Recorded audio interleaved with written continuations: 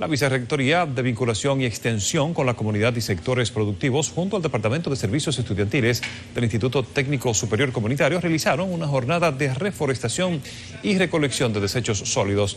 Durante la actividad, el sociólogo Rafael Féliz, titular de dicha Vicerrectoría, externó que la reforestación y recolección de desechos sólidos son parte del compromiso del ITSC con el ciudadano del medio ambiente, el cuidado del medio ambiente. De igual manera, con esta acción, los estudiantes del primer y único Community College del país completan sus 30 horas de labor social comunitaria, lo cual les permite graduarse. La recolección de desechos sólidos fue realizada en la playa de Manresa, en Santo Domingo Oeste, y el área del puerto de San Gil, en la zona colonial. En tanto, la reforestación tuvo lugar en la provincia Monseñor Noel, Bonao.